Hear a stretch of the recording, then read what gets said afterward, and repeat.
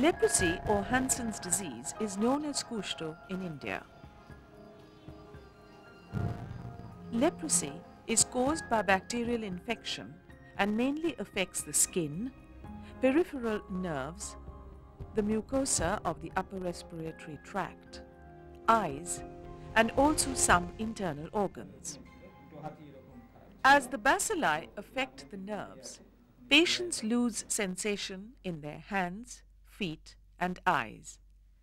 This often ends up in disfigurement, as sores caused by injuries get ignored because injuries no longer hurt. Often, such disfigurements manifest into disabilities. These deformities then give rise to social stigma. Such stigmas have added to the complexity of the leprosy situation in the country. Therefore, in the Indian context, leprosy stands not only as a medical challenge, but more so as a socio-medical problem. At present, leprosy is mostly prevalent in the tropical countries. But this is not because of the climate. In fact, leprosy once affected every continent and since time immemorial left behind a terrifying image for humankind. India has recently declared that it has achieved the tag of elimination of leprosy, as the number of cases is now just below 1 in every 10,000 people. Bihar, Uttar Pradesh, Jharkhand, Chhattisgarh, West Bengal, Delhi, and the 2 union territories, Chandigarh and Dadar and Nagar Haveli, are still lagging behind. But on the whole, India has eliminated leprosy as a public health problem. The village we went is a high endemic village where population is only 700 and the number of new case detection is 8. So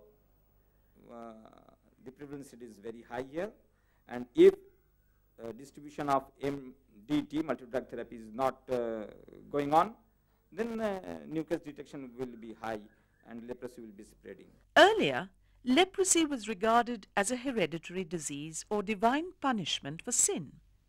It was Gerhard Henrik Armor Hansen, a Norwegian physician, who first identified the bacterium Mycobacterium leprae as the causative agent in leprosy. In 1873, when he announced the discovery, he was unaware that it was a bacterium and received little support from the contemporary scientific community. After 6 years, in 1879, Hansen gave tissue samples to Albert Ludwig Sigismund Neisser, a German physician who successfully stained the bacteria and announced his findings in 1880, claiming to have discovered the disease-causing organism. Mycobacterium leprae is an intracellular obligate rod-shaped parasite with parallel sides and rounded ends, and reside mostly in the nerves. They are observed under the microscope by staining skin smears with the red dye, basic fuchsin, followed by an acid treatment. In size and shape, Mycobacterium leprae closely resembles the Mycobacterium tuberculosis, that is the organism causing tuberculosis. But Mycobacterium tuberculosis requires a stronger acid treatment as compared to Mycobacterium leprae. Leprosy is not hereditary, and children of mothers with leprosy are not born with it. However, children who live in close contact with someone for a considerable period of time who has untreated leprosy are most likely to get infected. Leprosy is infectious, but less infectious than many known infectious diseases. Recent reports suggest that the disease transmits primarily through contact with abraded skin, mucus, or through inhalation of infected material. Once the bacteria enter the body, they multiply and take for hosts the cells of the macrophages in the skin, and then slowly destroy them. They then enter the neighboring Schwann cells, destroy these, and multiplying spread the infection in distant areas of the body through blood. All people who get infected by Mycobacterium leprae do not get the disease.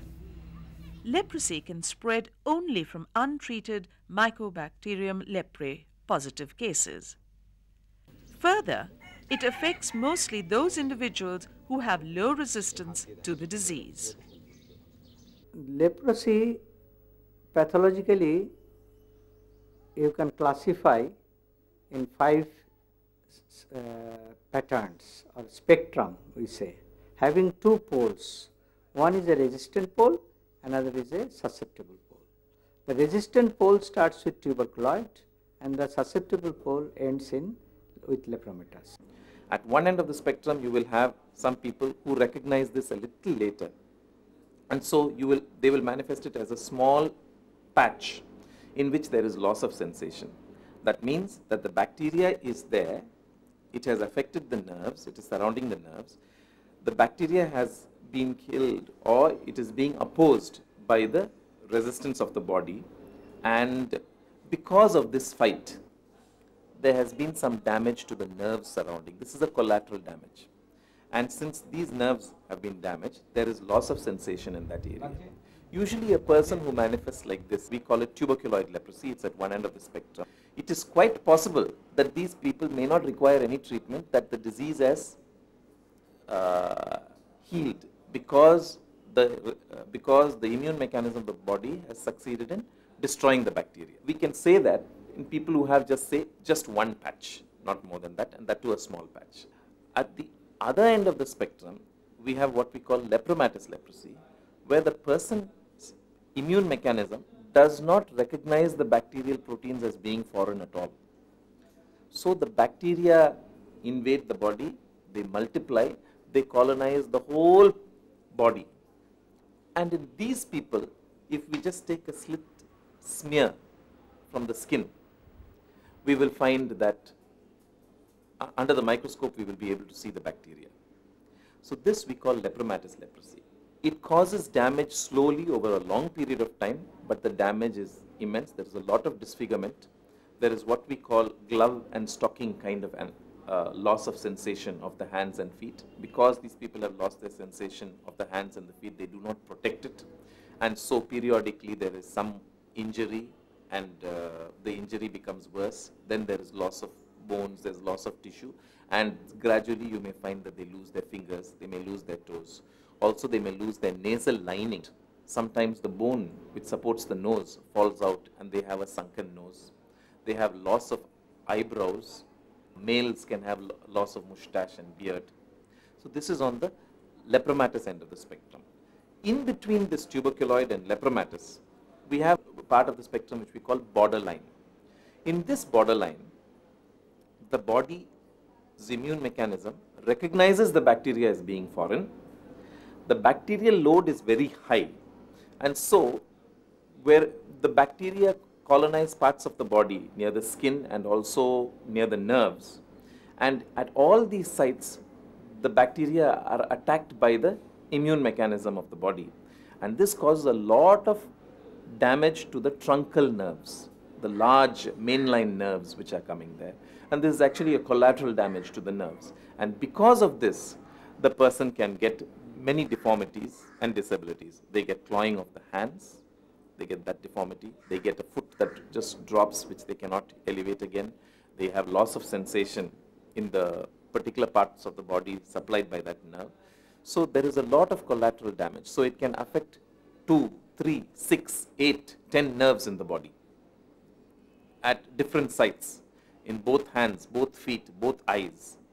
And this causes a lot of deformity. Most of the deformities and disabilities are seen here because the bacterial load is high, the body recognizes that as being foreign, and there is a fight going on. Because of this, there's a lot of collateral damage in various parts of the body. This is the most damaging kind of leprosy. It's called borderline. Now this borderline does not stay borderline all the time. It might move towards the borderline lepromatous, or it might move towards the tuberculoid spectrum, where we call it borderline tuberculoid. And when this movement takes place, we say the patient is in reaction. And this reaction causes more and more nerve damage. Leprosy bacteria is not a very active bacteria like other bacteria. Now, other bacteria multiply by logarithmically. They multiply. 1 becomes 2, 2 becomes 4, 4 becomes 8, 8 becomes 16, 16 becomes 32. It goes on like that. Within 20 minutes, 80 minutes, it goes on like that, within hours. But the Mycobacterium leprae multiplies very, very, very slowly. In fact, we think right now it multiplies only once in 15 days it becomes 2. So it's very difficult to culture. And we have not found a medium to culture such bacteria. The only medium we find to culture such bacteria are the footpads of mice. Then there are certain varieties of mice called nude mice, where the resistance is removed artificially. And then there is the armadillo. In these animals, the bacteria is able to multiply and spread.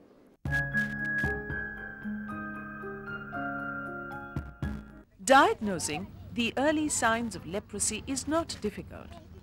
From the time a person is first infected with the bacterium, it often takes 3 or 4 years for the first signs of the disease to appear. Onset of leprosy is usually gradual and insidious. However, the disease may also appear suddenly and may be associated with fever, depression, and pain. Usually, the first sign of leprosy is a skin lesion or patch. The skin lesion can be single or multiple. A large variety of skin lesions are found. Usually, a skin lesion is less pigmented than the surrounding normal skin.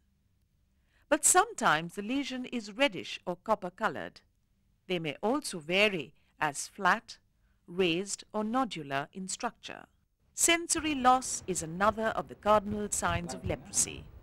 The skin lesion may show loss of sensation to pinprick or light touch. If the skin patch has loss of sensation, then one should feel for enlarged nerves. The nerves feel like an electric wire and can be rolled over the bone underneath. But nerve thickening by itself without sensory loss or muscle weakness is often not a reliable sign of leprosy. If we take a slit skin smear from this, if we see Mycobacterium leprae, then that itself is diagnostic of leprosy. So in these patients who do not have any of these 3 signs, if we just find some leprosy bacteria in their slit skin smear under microscope, then definitely it is a case of leprosy. Leprosy can also be classified for administrative purpose on the basis of clinical manifestations and skin smear results. Patients showing single patch and negative skin smear of the lesion are grouped as having paucibacillary leprosy or PB, while those showing multiple patches with positive smears are known to be suffering from multibacillary leprosy or MB.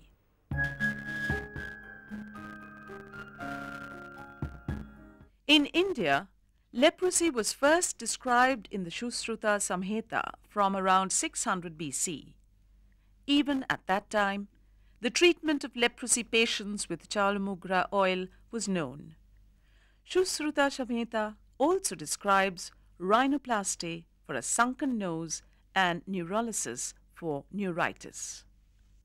Till the 70s, the only allopathic drug available to treat leprosy was dapsone, which is also known to cause hemolysis, that is, the destruction of red blood cells. Dapsone also promotes allergic reaction as a major side effect, and patients needed to consume dapsone for years to get cured. Clofazimine is another drug for the treatment of leprosy and has the additional property of being effective as an anti-inflammatory agent. Since 1970, rifampicin, a semi-synthetic derivative of rifamycin B produced by Streptomyces mediterranei, established as a highly potent bactericidal drug in killing Mycobacterium leprae due to its ability to inhibit ribonucleic acid synthesis. Rifampicin it affects the liver. It causes hepatitis. It can cause hepatitis, and it also can cause reddish discoloration of the urine, the tears, and which may cause the patient to worry and stop the medicine. So we explain to the patient about this discoloration also. The problems of defaulting, drug resistance, and bacterial persistence had led the World Health Organization to conduct a drug trial on the island of Malta in 1970. After the success of the trial, the World Health Organization study group recommended the multi-drug therapy or MDT in 1981, a combination of capsule rifampicin, tablet dapsone, and capsule clofazimine for the treatment of leprosy. MDT is multi-drug therapy. We cannot treat the disease with one drug because the bacteria can develop resistance against that drug. We treat it with 3 drugs. Now, when we give these 3 drugs, they act by different mechanisms to kill the bacteria. With multi-drug therapy, the infectious patients become non-infectious rapidly. However, the treatment has limited success with the hypopigmented patches, sensory loss, lack of sweating, loss of hair follicles, and the other consequences of leprosy. Though multi-drug therapy has its limitations and cannot restore damaged nerves to normal function, in the early stages of nerve damage, function of the nerves can be restored by giving steroids. These steroids prevent nerve damage by preventing the fight between the bacteria and the immune mechanism, and thus prevents the collateral damage of nerve damage. Because of this, nerve damage can be restricted and sometimes even reversed. In the later stages, we can only restrict the nerve damage, and beyond that, whatever damage has occurred, the functions of those can be to some extent reverted by conservative means, by a change in the patient's lifestyle, or by surgery in the really bad cases. There are methods of correcting deformity, like for instance, a person who has lost his eyebrows can have the eyebrows restored by surgery. A person whose nose has collapsed can have the nose straightened out by surgery. There are many patients whom we see around us who do not have any fingers. They have lost their function completely, but this does not mean the situation is hopeless. There are methods by which we can surgically correct these deformities to some extent so that these fingers and these hands are functional for the patient and the patient can carry on activities of daily living. A person whose hands have got a deformity of a clawing or a foot drop for the foot or lagophthalmos in which the patient is unable to close the eyes, these can all be corrected by surgery. Ulcers occur because the person has lost sensation. Because they lose sensation, the nerves are damaged, they'll have lost the sensation of pain. Now, pain is a very protective sensation. ये हाथ हुआ चाय पीते हुआ जख्म हो गया, फट गया, चाय पिया, कोई भात खा लिया गरम, तो आग ताप लिया, फोंका मार दिया, उसमें जख्म में हाथ बर्बाद हो गया. जख्म होते होते छोटा होते होते जख्म हुआ, फिर अपने मने गिरने लगता, छोटा हो गया. Suppose a person has lost sensation of one foot. He is liable to damage that foot further and further. So we have certain suggestions for a change in lifestyle. Like for instance, don't stand if you can help it. Sit.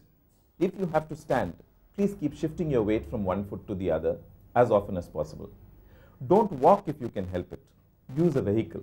If you can't, if you have to walk, walk short distances. If you have to walk long distances, take frequent breaks. Take rest frequently. Take short steps, don't take long steps. Walk slowly, don't walk fast. Every night, inspect your feet. Inspect the soles of your feet. Look for warmth or redness. If there is warmth or redness, have it attended to. Take rest or consult a physician. Then, if you have wounds of the feet, rest heals all wounds. unless it is complicated by, say, infection or by involvement of underlying structures, in which case the complication has to be treated and then the person has to be rested. Resting need not just be bed rest. You can rest the foot while you carry on your work. There are methods of resting the foot within a plaster cast. And within this plaster cast, the foot will be at rest even when the patient walks. To treat ulcer under allopathy, proper foot care, antibiotic coverage, and bed rest are advised. Patients are discouraged exposing ulcers to water. This makes the person disabled and handicapped, as ulcers are never cured.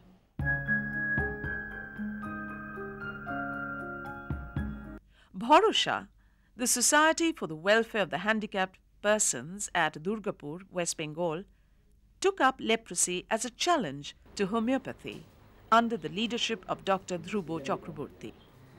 Dr. Chakraborty has been working on the issue for more than 20 years and has identified a small group of medicines in homeopathy, claiming high percentage of cure with no side effects or relapse. Our research totally based on Hahnemannian principle, that is similar similibus curenta, similar symptoms.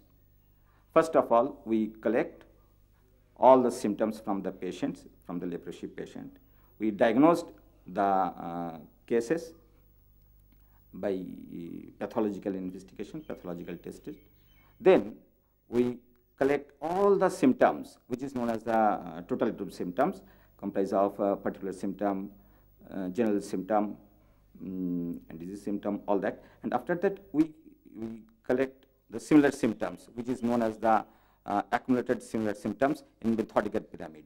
We follow the methodical pyramid for selection of medicine. And in this context, we also study the miasmatic study. We have 3 miasms in homeopathy: psoriasis, syphilis, and psychosis. We found that lepromatous leprosy are very similar with antisyphilitic miasm. So we give them antisyphilitic medicine to the lepromatous patient and achieved a very good result.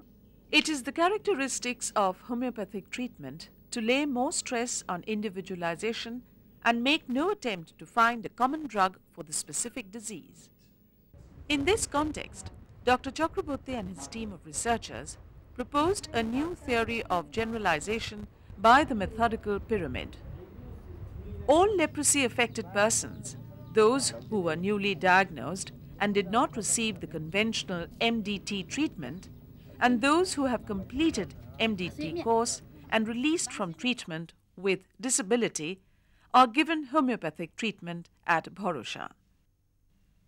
The society also runs a home for leprosy-cured persons, funded by the Ministry of Social Justice and Empowerment Government of India, to take care of persons with severe multiple disabilities.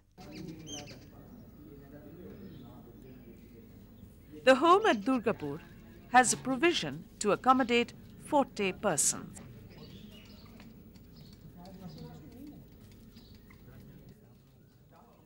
The results tell a brilliant success story. Patients regain sensations and hyperpigmented patches gain back their normal skin color.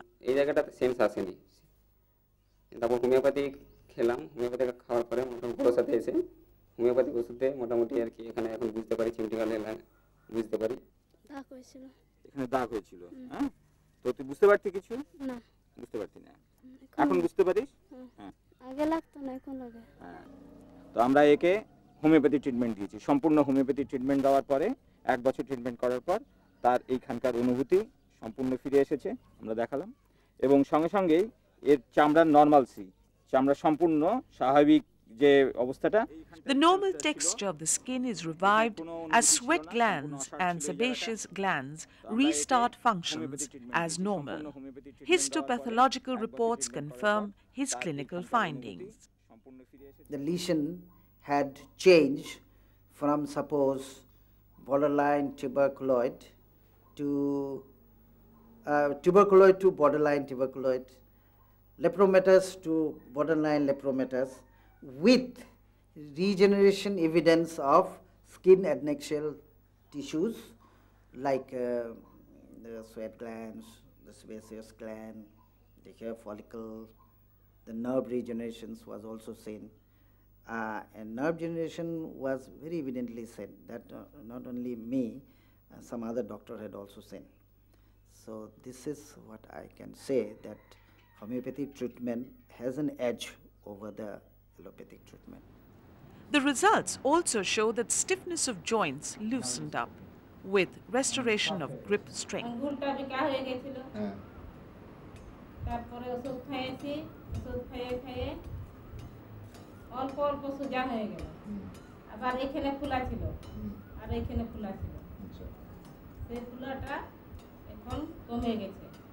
Even plantar ulcers were completely cured within a very short time frame with loss of recurrence. তখন তো অনেক ঘা ছিল, এখন অনেক শুকিয়ে গেছে। तब 6 महीना के बाद जख्म बहुत रहा, अब यहाँ आए तो पानी कम देता है, पानी कम देता है, यहाँ के दवाई ने फायदा किया हेमोपैथी के। एक ही हफ्ता हुआ है अभी सप्ताह भर में, उसमें मेरे को पता चल The गया कि patients कम हो रहा है। under homeopathic treatment were advised to perform normal activity during the course of treatment. चल के पैदल मैंने सूजन हो गया था पैर, उसके बाद में अभी 2-3 दिन में आराम होने के बाद This में not only saves the patient from becoming immobile and disabled, but also effectively cures ulcers. Homeopathy वाला दवा खाने से या ये हाथ के इस तरीका से अंगुली आवाज़ नहीं देता था, तो वो आवाज़ इसमें कुछ आने लगा है अंगुली में, और ये गोड़ के पैर जो यहाँ पर जो है इस तरीका से जो न लगता था, ये कोई टाइट रहता था। बाकी वो जो दवा जो बोतल में लगाने वाले जो दिए थे ना, वो लगाते थे तभी है कि अब कुछ नस चालू इसमें। So after the treatment, we found that within 6 months, out of 40 patients, 37 had completely cured ulcer. And in the follow-up investigation also, we observed that there was no recurrence of ulcer, which is usually very common with conventional treatment. We had also performed sensory loss assessment in these patients, because we found that even after MDT, these people did not have sensory regain. And our results showed that in the hands, there was sensory regain to the extent of 43.6 to 65.5%, and in the feet, there was about 28% to 44% regain of sensation. So we feel that we have gained a significant success with our treatment. We hope to do further in the future. At the rehabilitation center run by Bharusha, leprosy-cured persons are given vocational training in different occupations to facilitate their return to mainstream society. It is a small attempt to irradiate leprosy socio-medically. Bharusha is going to the villages, finding out the people who are suffering from this. Normally people do not come. They have to be brought about. That Bharusha has done. Made the statistics, 1 in 1,000 or in 1,000 how many people are there. And these are the jobs, a social job, government job. As a private organization, Bharusha is doing this job and lessening the burden of the government as well as the hospitals here, as well as the industries who has got peripheral activities. And part of the